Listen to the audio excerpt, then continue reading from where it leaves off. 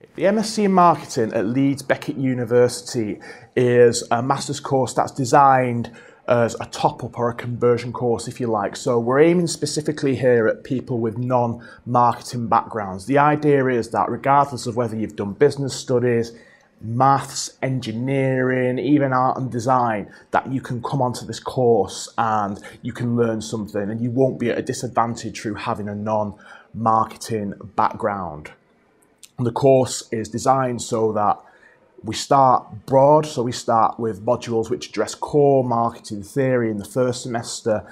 Then in the second semester, we move to slightly more specialised modules, completing with the dissertation, which is an extended project and allows you to specialise that bit more.